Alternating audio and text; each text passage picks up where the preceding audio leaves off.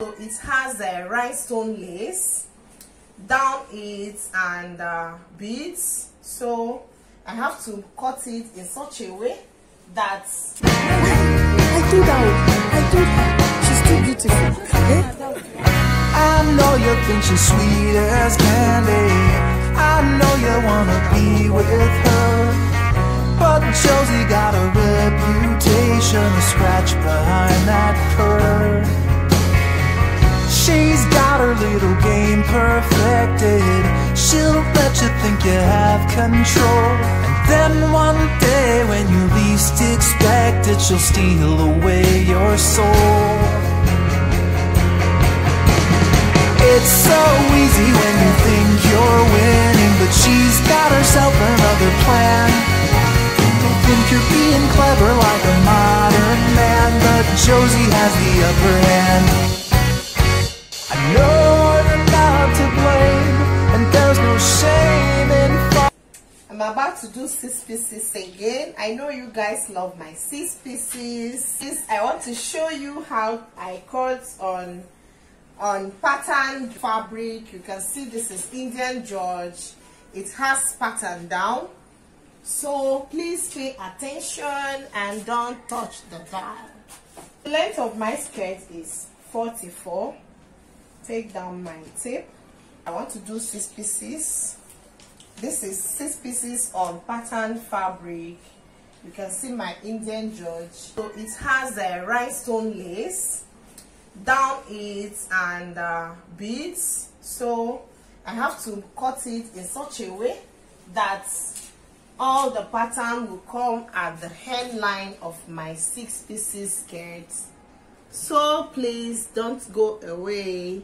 Stay tuned till the end of this video, and please subscribe to my channel.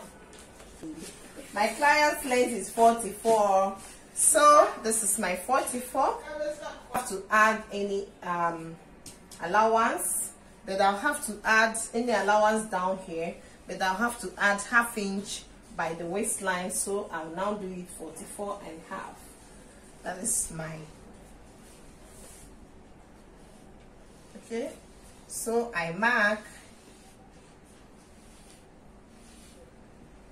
then the hip line is at 10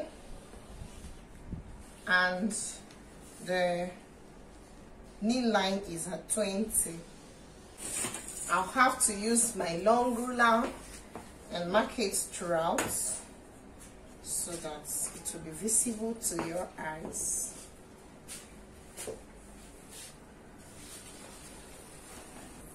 This is knee line, this is hip line, and this is the waist line.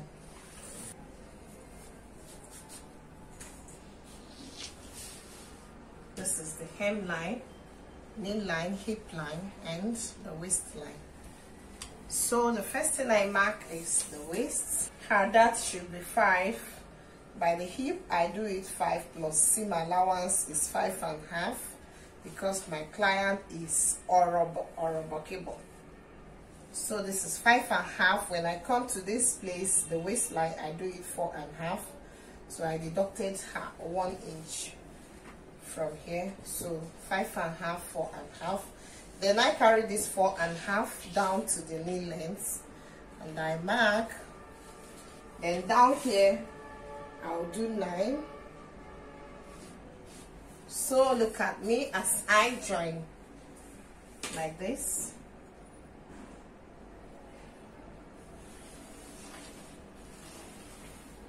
Join.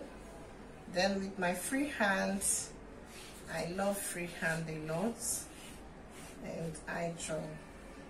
I am done with the center. I'll now do the sides. Look at the way I do it. Take my tape, my ruler, place it and get a straight line.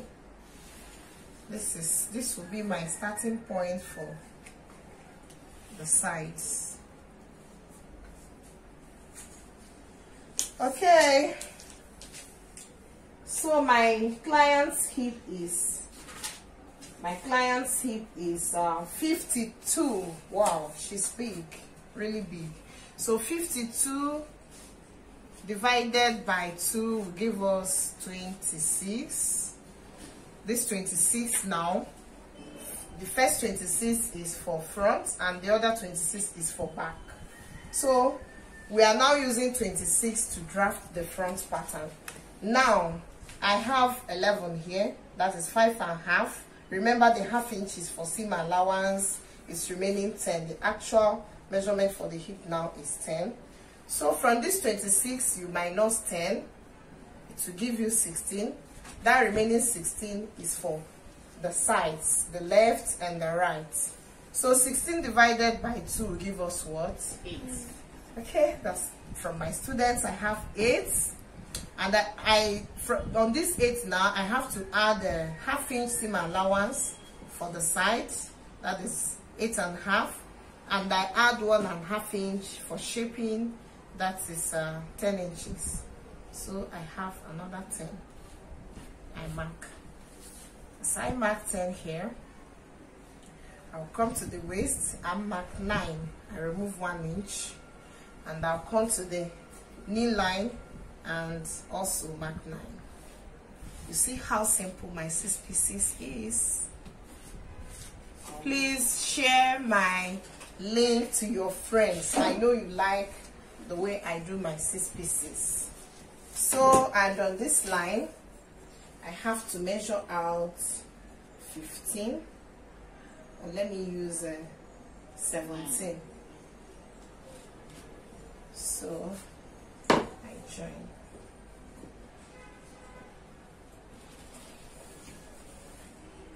Isn't that simple? Now it is cutting time.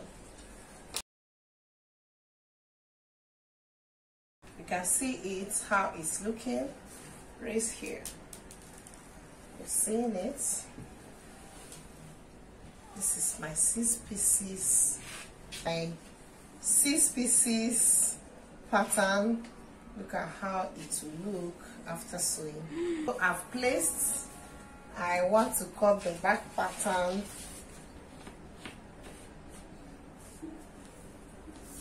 By the hip, I usually add half inch, and I call this bum allowance.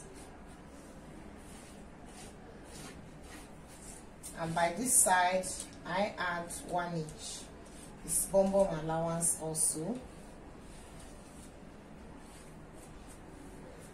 Then by this side, it must be 1.5 inch, 1.5. 1 inch.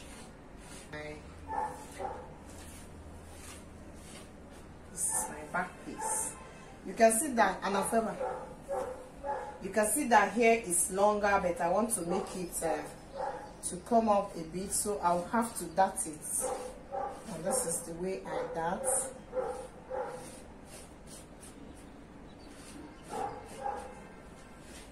I'll cut it now to show you how it looks. So let me cut the center back piece so that you're gonna appreciate it. So this is how I dart.